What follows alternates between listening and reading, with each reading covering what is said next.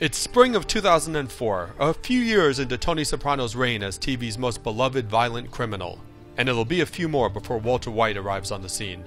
But here, a dusty, crinkly Western hero comes sauntering into our living rooms.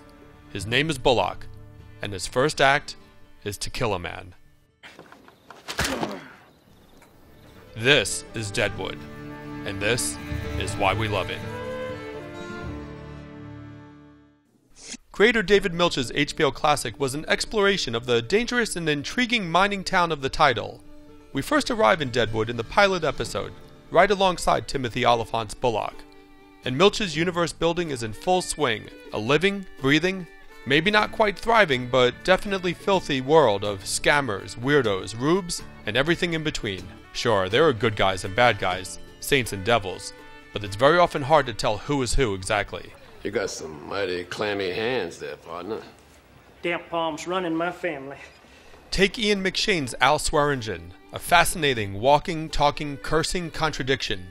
Brutal yet mannered, street smart but eloquent, the double-dealing Swearingen is the town's de facto mayor, though he would never cop to that title himself.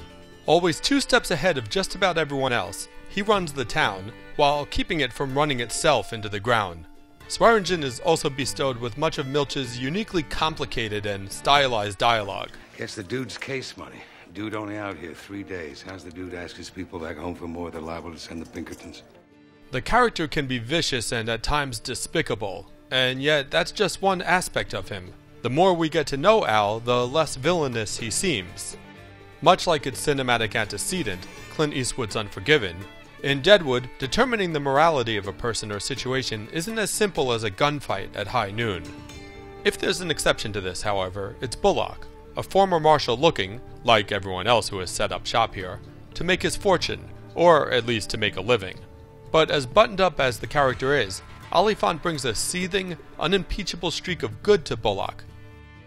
He can't help but do the right thing when he inevitably happens upon injustice, even if it means hanging a man to save him from something much worse. You tell my sister, if my boy turns up, raise him good. What else? Tell him his daddy loved him. Tell him he asked God's forgiveness.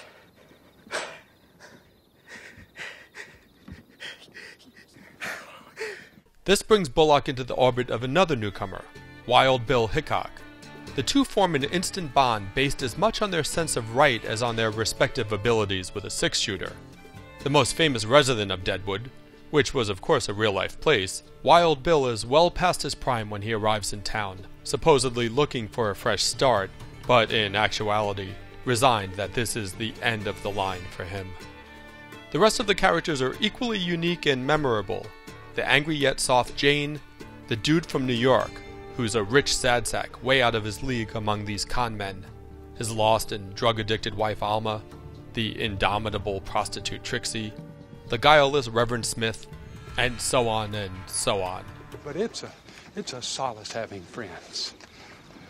I know that from past experience. By the end of the pilot, which is simply titled Deadwood, Bullock and Hickok have exacted swift justice in the wake of a brutal slaughter. But even as one family dies, another is forming in Deadwood. It's a profane group, full of dysfunction, but we're already rooting for them. And that's what's at the heart of this show. It's about people who have nothing, in some cases nothing to even live for, who, in the creation of this burgeoning town, find a reason to go on, to work together as a society, and to be better. And that's why we love Deadwood.